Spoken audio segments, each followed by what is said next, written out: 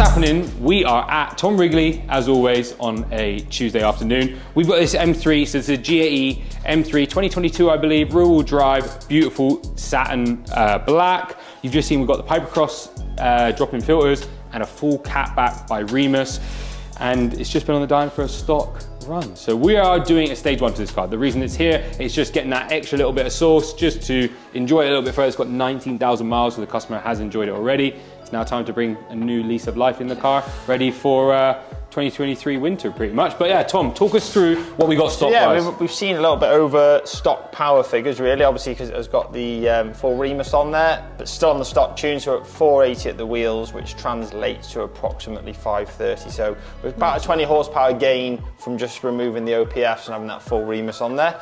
Obviously got the air filters in as well, so we've done some baseline runs. We'll get the MHD uploaded. It's obviously got the Femto unlock already, which we did from your place. Yeah. The Femto drop ship. What we do is come to us, we would remove the ECU, we send it off to Femto. That allows it to go and come back. Once it's back, the car will either be transported or we, for example... where you wait, I mean, it's a day job then. Once the Femto's done, it's a day job like you guys have come up to today. We're going to get this car done. So, yeah, so MHD on now, which is the platform we use to tune it. And then Mike will do us a custom tune, engine and gearbox, see what we can get out of it. But I mean, promising numbers so far.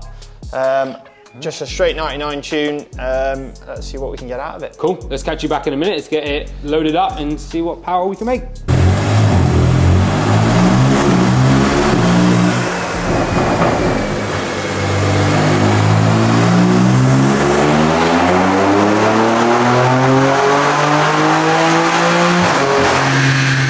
Cool, so we are now back. So Tom's just done his magic, as well as Mike Ball. The car has been loaded up with the stage one. It made some serious noise, that's for sure. And we actually had some surprising figures that it's better performance than actually my G80 when it came for stage one.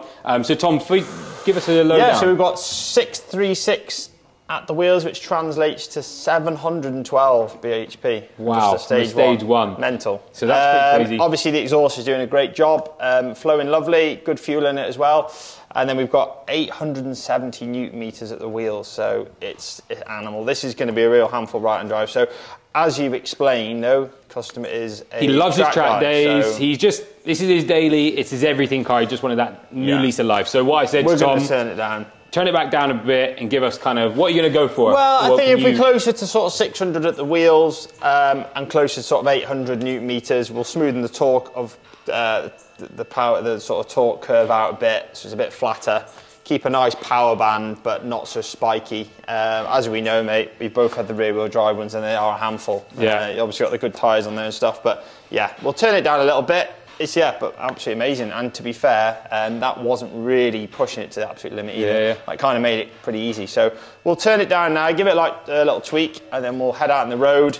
As always, two-part process. You know, we do the dyno, and then we'll run it on the road, make sure the boost is all good for the gears, how it feels driving it, and then it'd be good to be on your way, mate. Yeah, perfect. Well, excited. We're now gonna show you a bit of on the road footage, I guess, and then we'll give it back to the customer and see their reaction.